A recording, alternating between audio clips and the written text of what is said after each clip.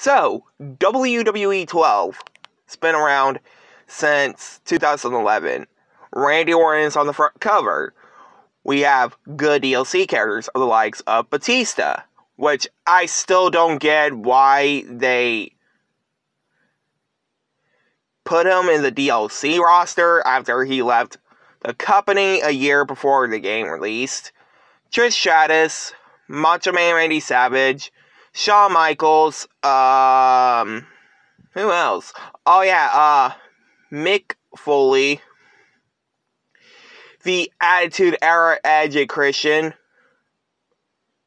Vicky Guerrero, Eddie Guerrero's ex-wife. Well, technically wife, so, I mean, okay, she's actually remarried, so, yeah. And, well, the Bella Twins, which I still don't get why they didn't put the wrestlers in the game, but they just put them on part of the DLC pack.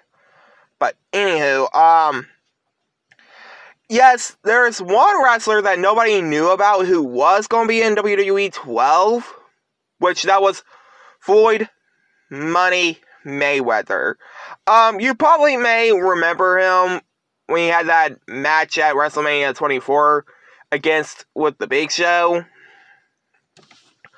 There was like a lot of rumors that he was supposed to be a playable character in the game, but he rejected the offer.